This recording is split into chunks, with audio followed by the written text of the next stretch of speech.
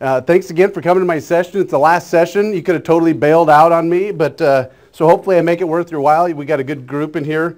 It's first time coming to the Tri-State Forestry Conference. It's a great conference. I've had some great discussions with some of you guys.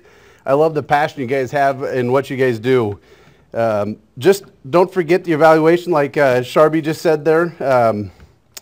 I have some great information. I'd like to finish it. So if we could just hold the questions till the end. It's not my normal way of doing things. I really like to walk around the crowd and ask questions and engage you guys. So it's kind of a new concept for me to wait to the end. I inspect about 300, the Iowa Department of Agriculture inspects about 300 growers every year for insects and diseases. And we also do a lot of dealer inspections. So like the Home Depots, the Earl Mays, any of those kind of nurseries that have trees and shrubs. Mostly just woody plant material, but we do a lot of greenhouses as well. What we're going to do today is we're going to talk to you a little bit about how to define quality. And that's kind of a hard thing to pin down, the benchmarks. We'll follow the life of a tree from production to the landscape and talk about some of the issues that I commonly see in all those stages of its life. And the all common, why is my tree dying? There are so many things that I think we see, but we don't see when we're out there in the landscape. We see it, but we don't connect the dots. We'll also talk about what's lurking in your landscape, talk about a little bit of insects and diseases. So what is quality? You know, it's kind of a hard thing to define. When you look at a tree, you say, that looks like a nice tree, right? But sometimes it's hard to just say on a piece of paper, a benchmark, what is quality? What determines the quality? So a lot of the time we define things by what it's not. It's not dead, that's quality, right? It's not overgrown, it's not root bound, that's quality, right? There's no insects or disease problems, no mechanical wounds. It's got fairly normal growth. The tree matches the tag, and you guys, I hope you guys laugh because more and more we see that because of the production systems, and you know, we're just putting tags on trees. So, you know, it's important to actually make sure that the tag matches the tree. And a good one that sometimes we don't pay attention to either is the tag may say it's hardy here, but that means it's hardy somewhere in the United States, but doesn't mean the tag is necessarily saying hardy for Iowa. Some of I'm going to go over, I have quite a few what I call soapboxes or pet peeves of things I see out there when I'm doing my job and talking to people. And I'll be honest with you, sometimes I give advice to family and friends, and it's amazing. They ask the questions, but then they don't implement the answer you give them. But one of the things was in the Des Moines Register, you know, I love these columns. Don't get me wrong, my wife and pretty much all of our friends are pretty frugal people. And so it's nothing for us to stop along the curb and pick up something. But I don't know if we should be necessarily doing it with our nursery stock. Basically, the article said, save some green, head to the local nursery and rummage through the dumpster in search of rejects. With a little bit of TLC, most things will grow out to be quite presentable. So who is taking care of these trees? We go from production all the way to the installing in our landscape. And I like Dr. Seuss's, unless someone like you cares a whole awful lot, nothing is going to get better. It's not. So who does it start with? It starts with us, right? How do we determine what the box stores and all these nurseries are going to buy? If we stop buying it, will they stop putting it on their shelves? Most likely, right? So it kind of starts with us a little bit. You know, I take a lot of pictures. I'm so glad I have a smartphone because I don't tired of carrying a camera on all the time, but it allows you to take pictures in random places that you would never think. Don't you love their watering system in some of the box stores? I really seen this. I don't remember if it was a Home Depot or Menards or something like that. I think because this orange right here, I think it must be, it was probably a Home Depot. But, you know, watering system. Who's taking care of these trees? Do they really think that's going to work? Down here, in the bottom left, that's actually cultivation practices from an implement that they're trying to clean the trees. Look how that thing is going around probably 100 times a minute. And it's cultivating. Look how close they're getting that tree. I was there as an inspector when they were cultivating the trees like that, and they're just whacking the trees. And this is the kind of stuff that me and you probably see, but we walk by all the time. And if you think about this a little bit, that tree just came out of the ground, right? Slow down just a little bit. Slow down. Okay. Hold the microphone a little closer. A little closer. Can you guys hear me in the back now? All right. Sorry. Usually my voice carries to the back. I don't even need a microphone. So this is kind of new for me to actually have to have a microphone. But if you think about the trees, they just came out of the ground, right? It's about 80 degrees. They're going to be on a asphalt parking lot. What do you think that gets? 120 degrees. Just took off, sheared off all of its feeder roots. And now you're going to put it on a parking lot like that. Is that caring for our trees? How about this? We see this all the time. Does it connect to us that when you're out there at a swimming pool with bare feet, what do? It's that concrete is like 90 degrees. What are we doing? We're getting to the water, we're getting our shoes on. Can these plants grow legs and move into the shade? That concrete gets about 140 degrees when it gets really hot outside. What do you think it's doing to all the roots in that pot? Just smoking those roots. See there, I was asking a question, and I'm so used to that, so apologize for asking a question. So this is a good graph. Nina Basuk and Widdock out of Cornell. I thought somebody's behind me. They did a study back in 1987, and these are the different things. The boxes are the tops of the cars, the circles are the asphalt, the triangles are the brick buildings, and the little, basically what it's coming down to is 122 degrees Fahrenheit at 3 o'clock in the afternoon. And we know that the roots are not going to tolerate that. So why do we have the pots on the ground? This is kind of some of the things I try to work with the nursery industry. Like, let's use some common sense. I know that it's hard to do this stuff, but so basically parking lot conditions, asphalt can get up about 122 degrees. The brick building's about 104. That radiating heat, remember, trees are used to having their leaves facing to the ground. When that radiating heat comes back up underneath those leaves, it's radiating underneath of those leaves and affecting those trees as well, putting them under duress. The leaves get up to about 90 degrees Fahrenheit. The soil can get up to about 90 degrees too. Average soil temperature in the forest is about 80 degrees. So that's kind of where they like to be. It's a pretty stable temperature. They don't like to be getting too much hotter than that. They start to shut down and die after that. So what happens when you have this heat on the plant, on the roots in the pots? The new roots die, the older roots desiccate, dries out the soil faster, wilts the plants, stresses the plants out, loss of water in the leaves, stunts the growth, loss of any kind of symbiotic organism that's in that soil. And when the soil is dry, it can definitely increase in temperature a lot more rapidly. So if you think about it, really the roots are only the structure for the tree to hold it upright. If you don't have the feeder roots, you're getting absolutely no water, no fertilizer, nutrients out of the ground into the tree. And so they have these little things, it's called a rhizosphere. It's this little mucus area at the bottom of a root tip. That is its protection mechanism. It's a filter system that allows only the things that it wants in, and they also usually are a rhizosphere where it's usually where it's symbiotic organisms like fungi will also be in this region, and it's actually going out and grabbing stuff. When that temperature gets that hot, the mycorrhizae, as well as that little cap right there, it totally sloughs off and it dies, and you can water that tree as much as you want, and it's not going to pull up any water because it doesn't have a mechanism to pull water out of the soil into the tree. So you basically have a Christmas tree in a pot. So when I worked for Iowa Department of Agriculture, I'll talk to you a little bit about the rules that we use for regulation. For balled and burlap, stalks must be kept moist at all times and must be kept in moisture holding material not toxic to the plants. And it's sufficient to the depth to cover the top of the ball.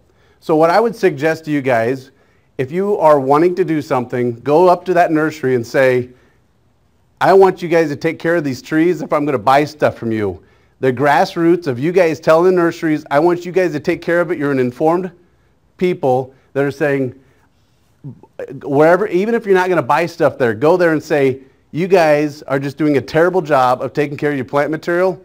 I might buy something if you guys properly take care of it, because when I buy it and I take it home and I plant it, I'm going to have a much higher success rate than if I bought it like this and the trees, the roots are dying. The other thing is, I've fought this for a long time, and I'm not abashed to say this, but all those roses that come into these box stores a month before you can even put it in the ground, those are coming from a dormant state. They wrap them in peat, either last fall or early spring, from Tyler, Texas. There's about 3 companies down there. And this is just a good example. It's not so much that I think you guys are probably buying this, but it's a good example of the stuff I'm trying to work with. After you get that plant in a dormant state, you put it in a box store in a crate full of other plants, and you put it in the storefront that's about 80 degrees. It's going to come out of dormancy, right?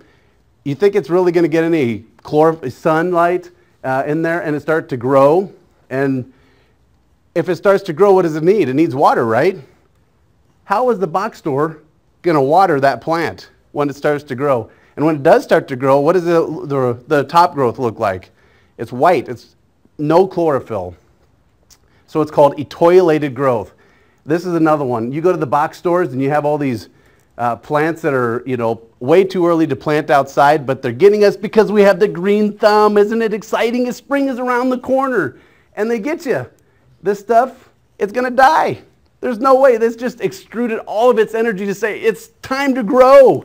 And guess what happens? It's expended all of its energy and has no left reserves. Once you put it in the ground, it's just, you have to spend too much TLC with that. It's just not as very high successful. Tell your nurseries about this. Inform them. Tell your friends about this. Okay, number 1, this is a production system failure. This is an auger tree. They auger the hole. They put the tree in there. They backfill some soil. 2 months later, the next heavy rain, the soil settles. Too late, can't fix it now, right? So over a period of time, the soil levels over, and how deep do you think that is? That's about 4 inches too deep.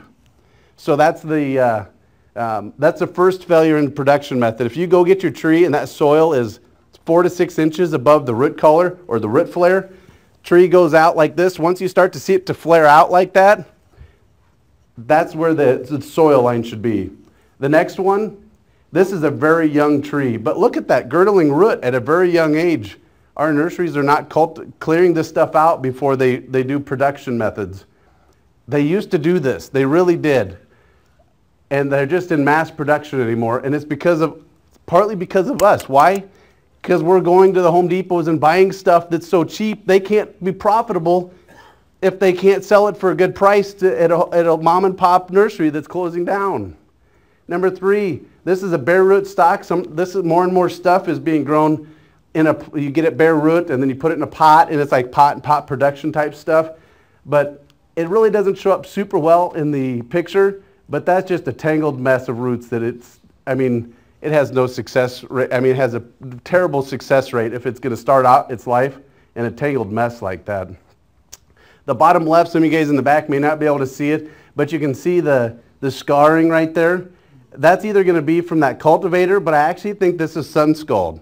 So what happens is on the south or the southwest side of the tree in the wintertime, it's nice all year round. It's got its cambial flow going on, and it's just happy. In the summertime, that sap flow slows down, and the sun comes out on the south side on a nice cold day, but it heats up the bark, and then it kind of gives it a sunburn, kind of kills the cambium, and then the next spring that tree wants to grow out a little bit, and that bark splits, and all of a sudden it's exposing the heartwood underneath the hard part of the tree underneath there as well. You can't really see it very well, but they also planted this one too deep. This is a couple years after they planted it. You could tell that I dug it down, put my pruners next to the tree to show you it's about 4 to 6 inches too deep already.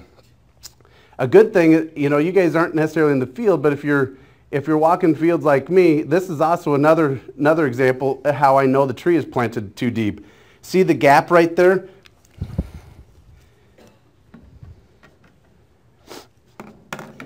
If you plant the tree like this and the wind is going back and forth, where's the pivot point? It's up at the top. It's going to flex properly.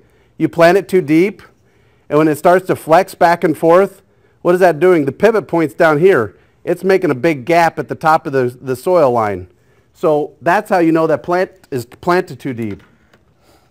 Does that make sense? Sorry, I asked the question again, sorry. So there's the gap. Next one. This is a production.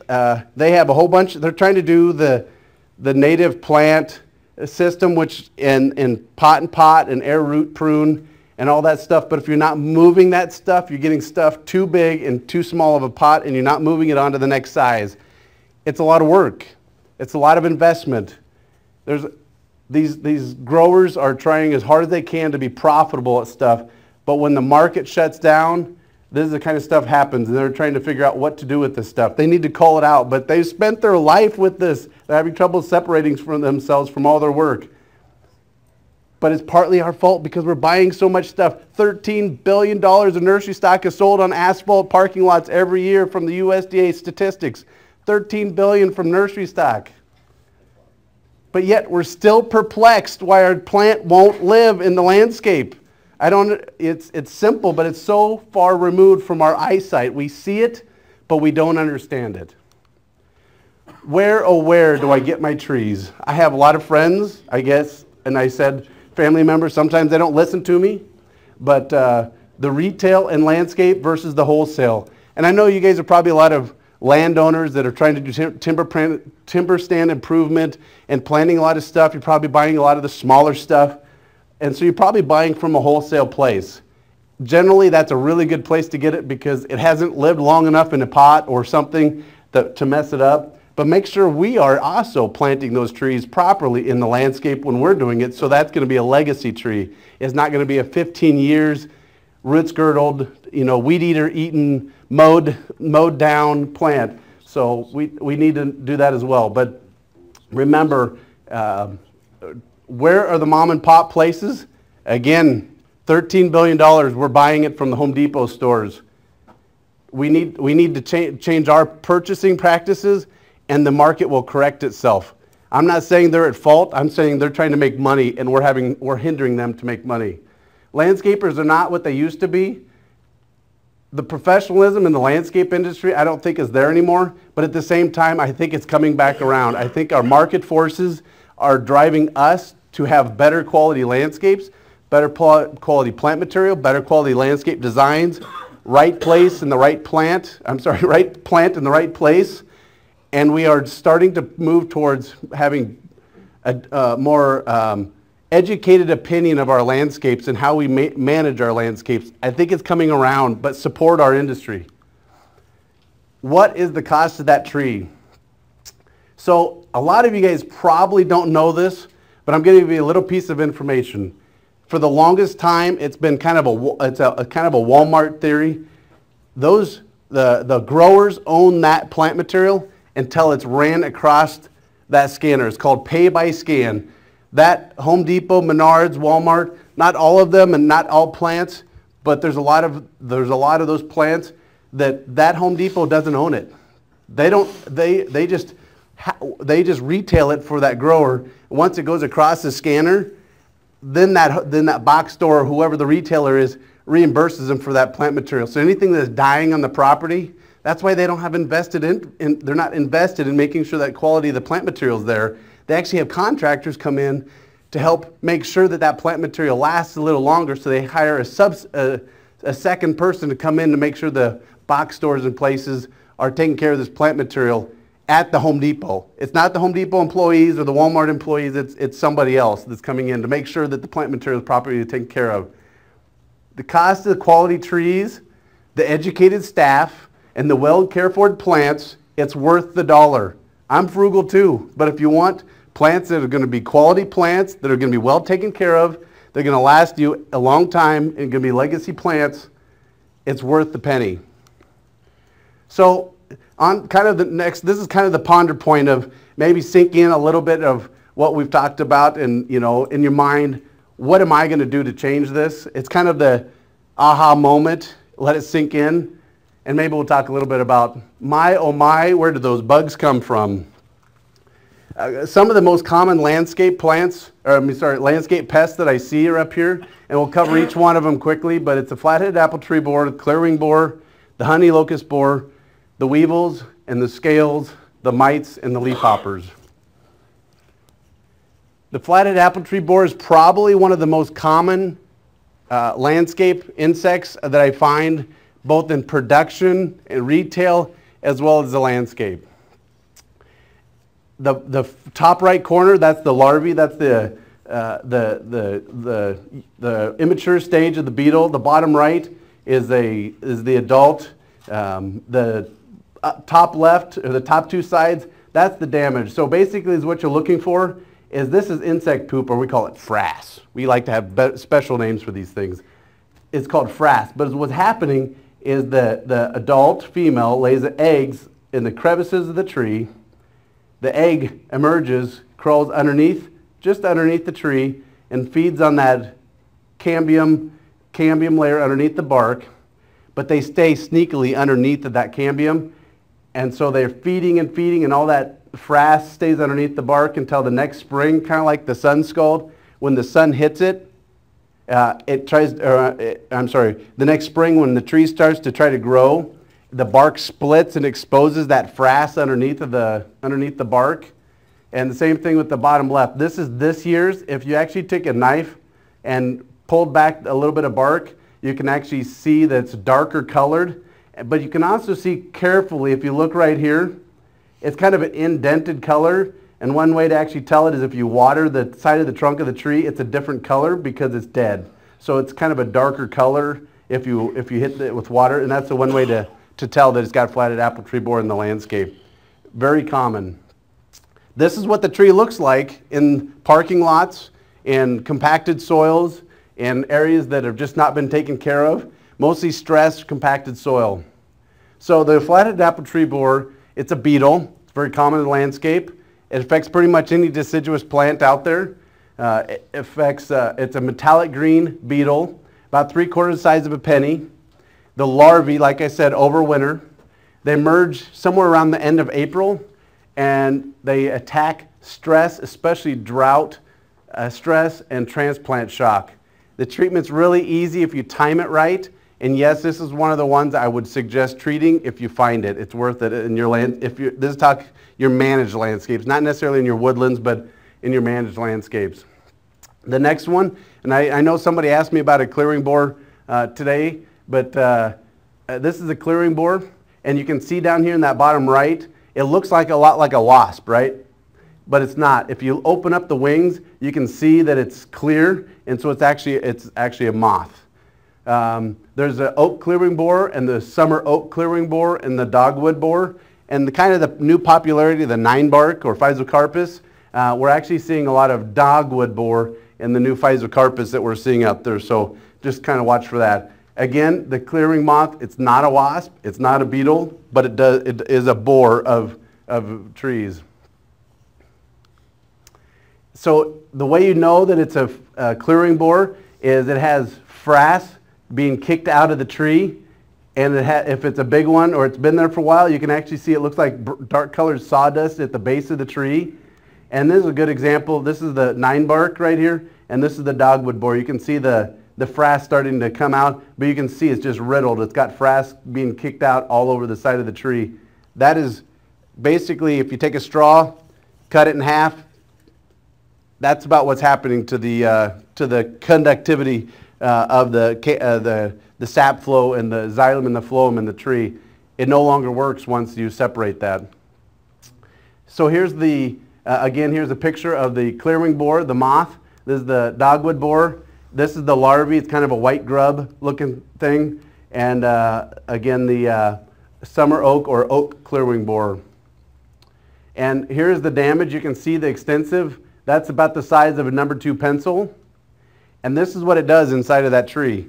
It may not look extensive on the outside, But if you realize this is probably about 1 to 2 inches and it comes out. So what happens is the female lays an egg, the larvae goes in here, comes up here. In the springtime, he comes back down, he kind of hangs out here until he's done pupating.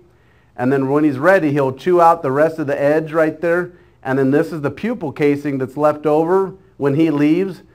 That's equivalent to the chrysalis of a butterfly or something like that. They leave that. So it's a really good tall tale sign that you have a clearwing borer between the frass at the base of the tree and the pupal casing coming out.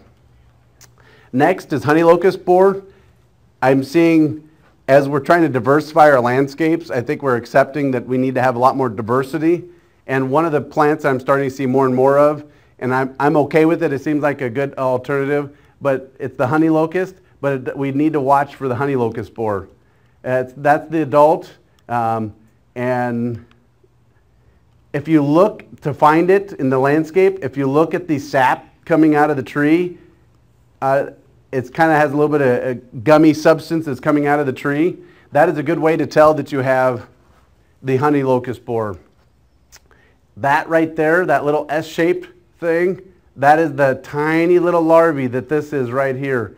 But you can see that there's 2 to 4 on a tree. Same thing, you cut a straw, you separate it, the tree can no longer pull the water and the nutrients from its roots to the top, and it can no longer translocate anything from the top down to the bottom. You've essentially, cut the multi-directional flow of nutrients and food to the tree when they're feeding on the cambium.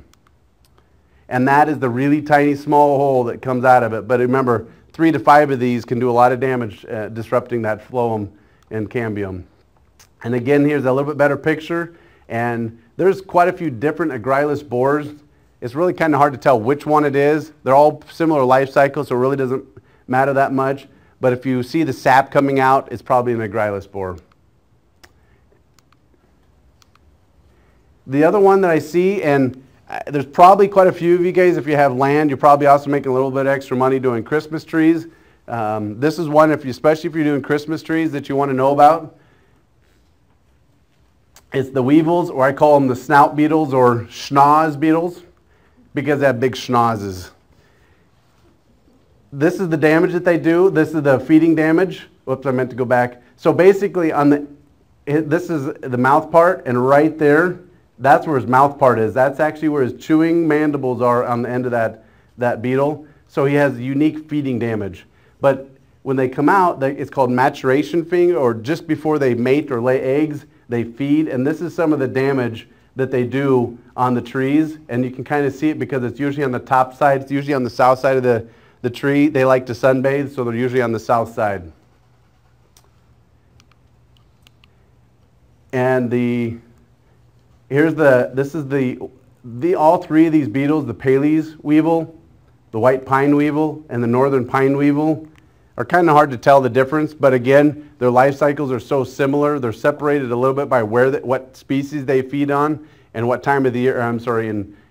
Where they're feeding at on the tree is a little bit different. Basically, most of the treatments are the same, but you can also usually see it because of flagging. This will be last year's damage, the dead flags where they're feeding on. It kind of points, I was right here. So if you look there and you see some of that, that's a good sign that you had weevils. And again, the unique mouth part allows them to make little holes on the branches. And so when you have little holes like that, it's a good sign that the weevil was there. And then this is kind of fun. They have a chip cocoon. So these weevils sometimes, some of these weevils are more likely to affect stressed or dying trees. And it's called a chip cocoon because they actually go in here as a larval state, and they create this little frass covering, and it's usually underneath the bark and you can't see it, but the larvae are there, and then once they're done pupating, they'll come out of that as an adult, just like that. And so if you look underneath your bark and you see that straw-like cellulose material right there, that's how you know that you have the weevils. Next, we're going to talk to you about scales, but maybe not this kind of scale. I don't want to get on this kind of scale, but I will talk to you a little bit about this kind of scale. These are they're in the Homoptera family, and it's a scale. It moves. It's a small insect that has a protective covering over the top of it, and they have little crawlers that move. They're from underneath the females. They'll crawl, and some of them will be very active, and some of them won't. Some of them may move to like the new growth, and then they'll move back to a twig, and then they'll grow up to be a female. They'll have eggs again and continue the cycle. Some of them have one cycle, one generation a year, and some of them have multiple generations a year. So there's kind of the general terminology is you have armored scales or hard scales, and you have soft scales. The armored scales usually have more than one generation, and this is implications for treatment, timing of treatments, and management techniques. But they don't have honeydew, and I'll talk to you a little bit about that in a second. The eggs overwinter underneath the female, and they're often very round. I would say this one is kind of it's not round, it's a bad term for round, but it's more of a rounded shape. It's not angular, but it has quite a few different forms for the armored scale. They're much less active crawlers, which means they don't go to new growth and then come back, but they have a separate covering. Whereas the soft scales generally only have one generation a year, and they produce honeydew. And honeydew is basically insect poop. Again, it's some kind of an excrement that is coming out from underneath the scale. And if you ever see ants crawling all over a tree, it's basically they're like honeybees trying to collect all that excrement that's full of sugars from the tree, left over from the tree that the insect wasn't able to process. And so the ants go there, and if there's a predator that's trying to attack the scales, the ants will attack the predator trying to protect the scales. It's kind of like a cash cow. Whereas the soft scales, they overwinter as a mated female, ready for spring, and they're more like a helmet-shaped, type of a scale. We'll talk about that in a minute. And they're much more active crawlers. They're more likely to go from underneath the female onto the new growth, and then go back onto the twig, settle its mouth part into the tree, and harden off. So the timing of scales for treatments is very critical. You kind of only have maybe a 1 to 2 week window of opportunity to treat them. Some of the scales you can treat with a dormant oil, but a lot of these you're going to probably need to treat with something else. Some of these are economic and some of these aren't. And we'll kind of talk about that too. I'm just going to cover a couple of the scales. This is the oyster shell scale. It has many, many hosts. I find it in the landscape. Again, it's a stress. It loves stressed trees. I've seen many trees basically flocked, meaning there's so many of them on it you can't even see the bark of the tree because they cover it so bad. And remember, that mouth part is injecting into the tree, and it is just sitting there sucking out of a straw and the juice of the tree, and it's just taking the vigor right out of that tree. So that's what happens is they get the branch dieback. Another one that I see a lot, especially on oaks, is the Kermes scale.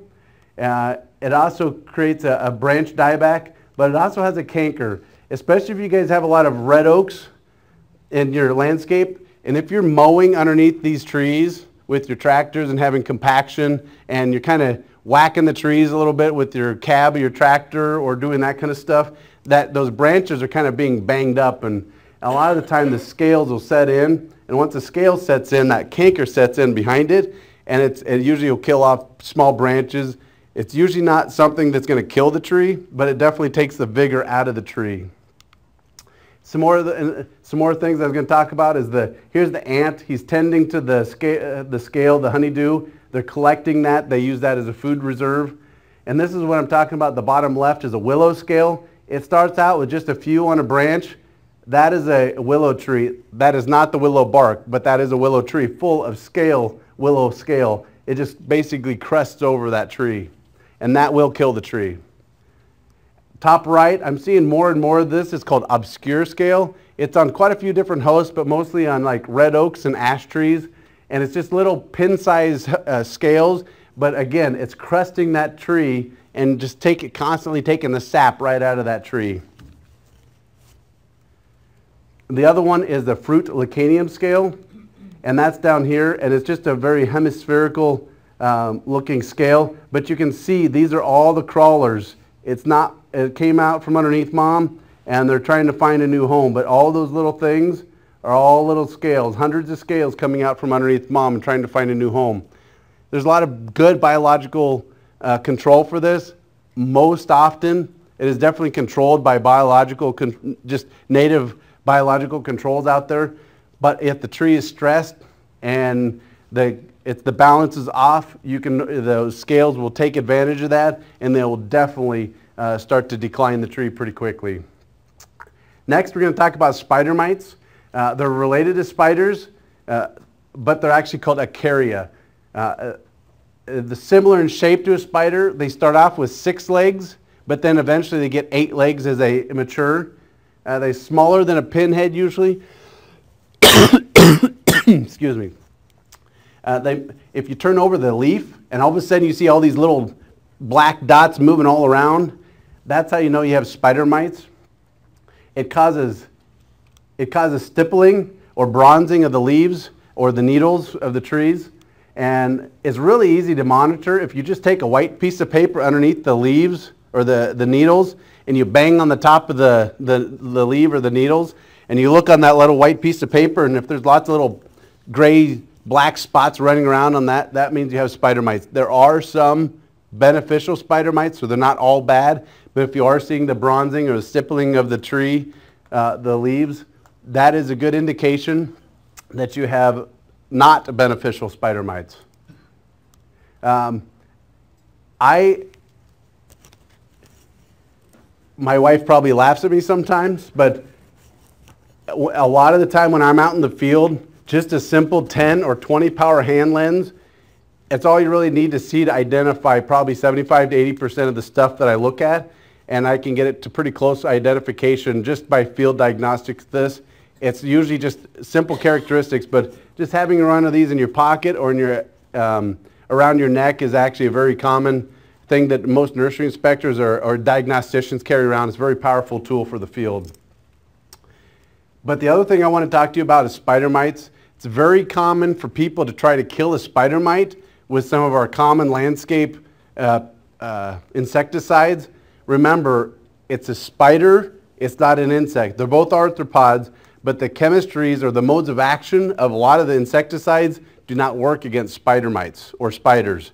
It has to be different formulations. So sometimes what happens is when we try to control spider mites, we're actually killing all the good guys, and all the good guys are gone, and it allows the spider mites to go rampant. And so sometimes farmers or integrated pest management people will, or just lay people will actually go out and spray the wrong chemistry, and actually makes the problem worse. Just make sure if you're going to spray for spider mites, if it's economic, that you use the right chemistry. Again, we'll talk about spider mites. The top right corner over there is the 2-spotted spider mites. You can kind of see the 2 black dots on its back. It's a very, very common house plant, annuals, perennials, trees. 2-spotted spider mite is a very generalist, and it really likes that hot, dry climate. And if your trees are drought stressed on top of it, in a week you'll just have completely bronzed plants. The other one, and I see is, if you see in this bottom left is it's a maple, but because it's got a red petiole, it's a red maple, right? So this is the stippling or the bronzing effect. It's basically, its mouth part is either sticking it straight into the epidermis of the leaf, or it's kind of doing like a scratching motion, and that cell collapses and all that juice oozes out, and they just kind of eat that juice. And so basically what they're doing is they're collapsing the cells, and then they're feeding on the juices, which causes the bronzing or the stippling.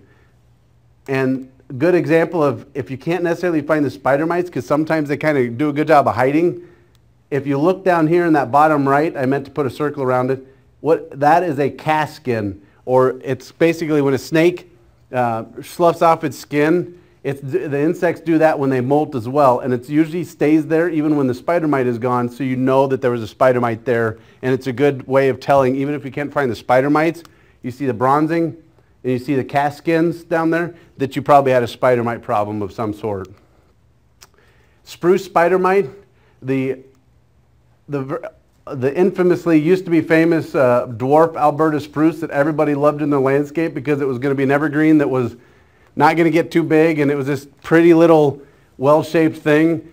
What happens is one of two things that's going on here is this is either spruce spider mite, or that's, again, the south or the southwest side of the tree that is getting the sun in the wintertime that's going to cause that, or else it's the stippling from the spruce spider mite. And if you see in the bottom right corner, you can see all the green and kind of yellowish flecking and the spider webbing. That's a really good sign that you have spruce spider mite or two-spotted spider mite in your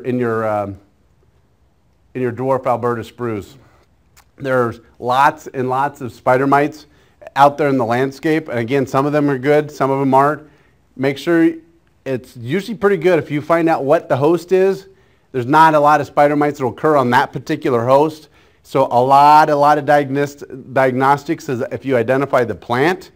A lot of the time it really limits down the hosts that are occurring, or the pests that are occurring on the host. But I always like to reference that as insects, diseases, and plants don't read books, so we can't always go by that. The takeaway message: quality is cheaper in the long run. Low quality will cost you more down the road because of insecticides and fungicides and nutrients. And buying from a reputable nursery is totally worth the cost. And storage and handling of our nursery stock is so critical. I think it's probably the lost thing that we're not picking on in the nursery trade right now is proper quality care, proper handling and care of our nursery stock. It's just really not a hot topic, and it really needs to be. And if we stop buying it from these places that don't do a good job of it, and we go up to the store manager and tell somebody about it, it might change. But I've been sworn at by regional buyers because I tell them to do stuff and it costs them money and it's an inconvenience for them to properly put it into care. But you know what? I stopped having to do it as much because they stopped trying to get away with it, and they just start off in the spring with mulch around it, or it's on mulch, or it's on a pallet or something to separate it from the asphalt. They got tired of me calling them or stopping at them in the store and forcing it, and they just do it now. At least we're getting a little bit of work done, but I'm one man, you guys are many. If you guys talk to them and tell them that that's what's important to you, they will change.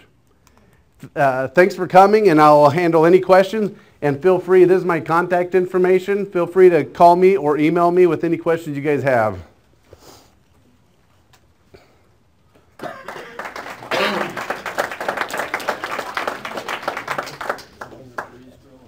Any questions? What's the best way to get rid of the flathead apple tree borer?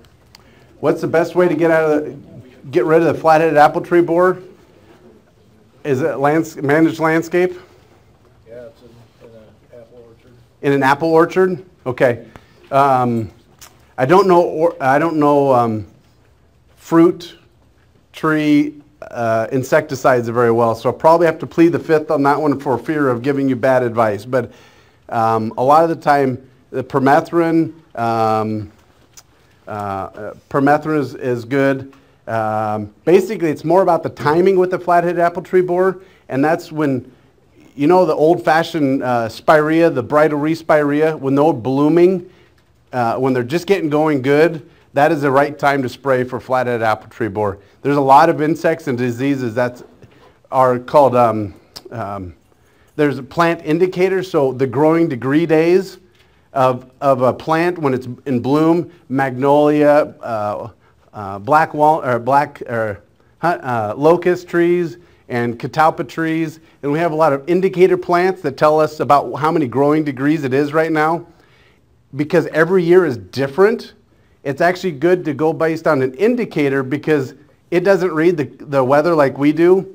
It reads what's going on, and it's called growing degree days, so it's like a base 50. So every time it gets above 50, it adds so many growing degree days, and it accumulates over a period of time, and there's a lot of things that are in synchrony between those two with growing degree days and the timing of when an insect is emerging out of its eggs.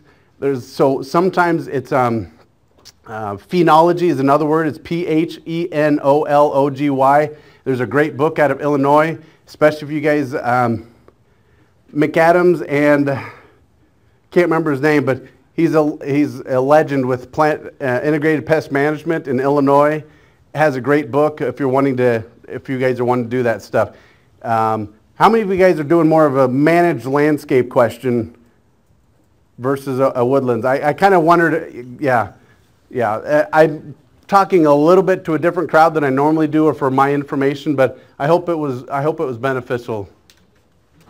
Thanks again for coming. I know you guys could have bailed out and got on the road early, but please make sure you fill out your evaluations. Have a great trip back.